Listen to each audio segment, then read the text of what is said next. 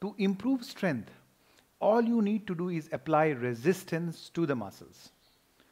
As muscles adapt to that load, challenge it again with more resistance.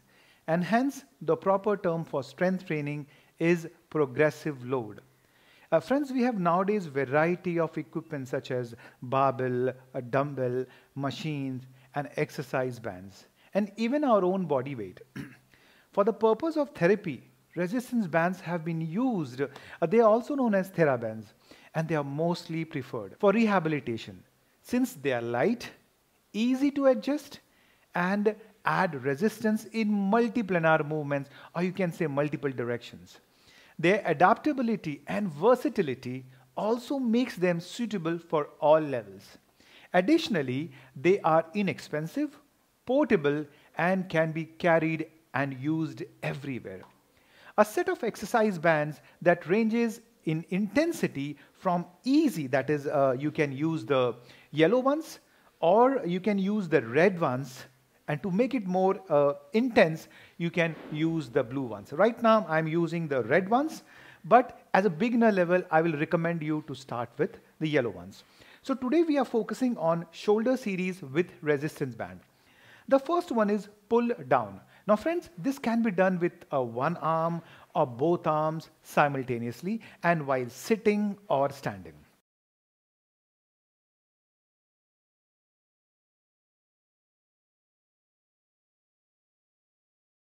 Now, let's talk about the target muscles. The target muscles are your shoulders and the upper back. So the deltoids, a group that is your anterior deltoid, your laterals, or also known as your medial, and your posterior deltoid.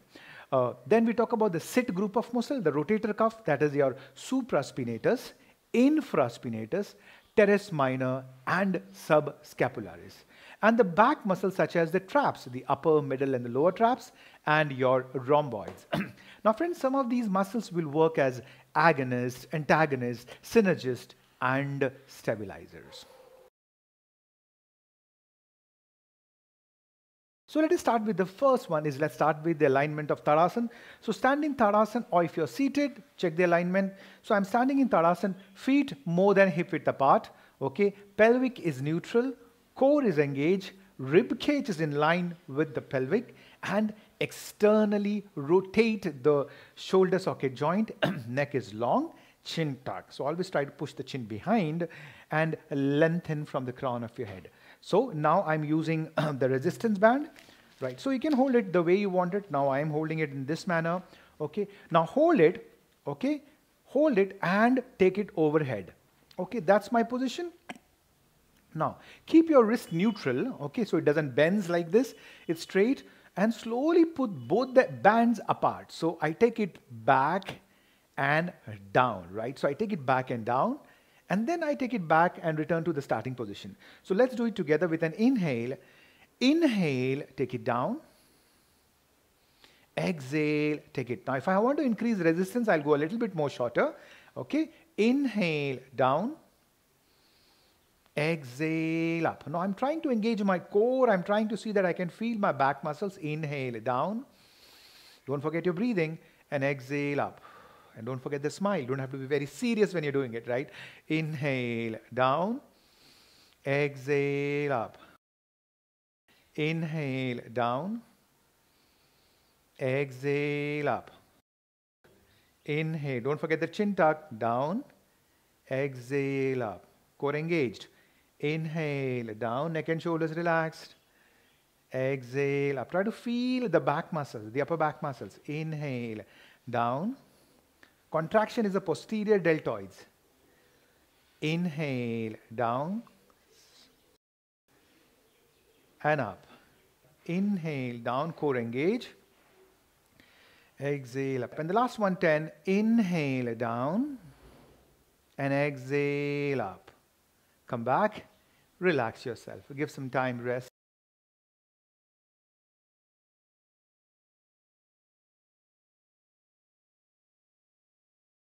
And now let us focus on unilateral movement, that is single arm movement.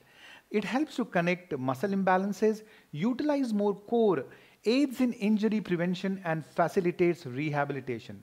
The single arm variation creates mobility in one arm and stability in the other arm. This can be done with one arm by keeping the one arm overhead, right? And the other arm pulls down to the sides. And then you alternate between the left and the right. That's the way it is working basically. Okay, I hold it in this way, okay, lift it up. Now, I will stabilize my right arm and mobilize my left arm. So once again, chin tuck, core engage, vision is parallel to the floor. Now, inhale, I take it down, and I can feel my back muscles, and exhale, come back.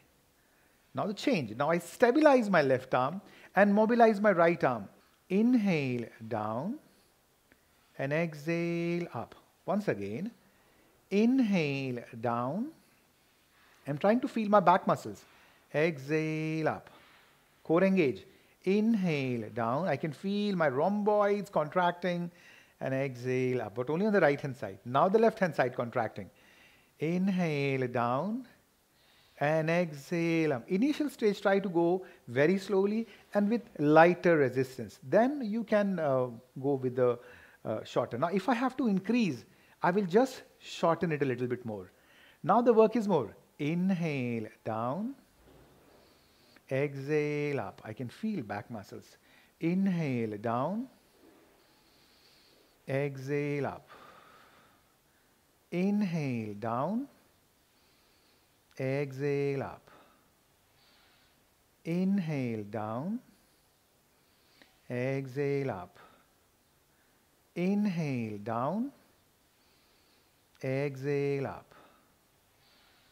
Inhale, down, exhale up. Inhale, down, exhale up. Inhale, down, exhale up. Inhale, down, exhale up. Inhale, down, exhale up. Inhale, down, exhale up. Inhale, down, exhale up. Inhale, down, exhale up. Inhale, down, exhale up.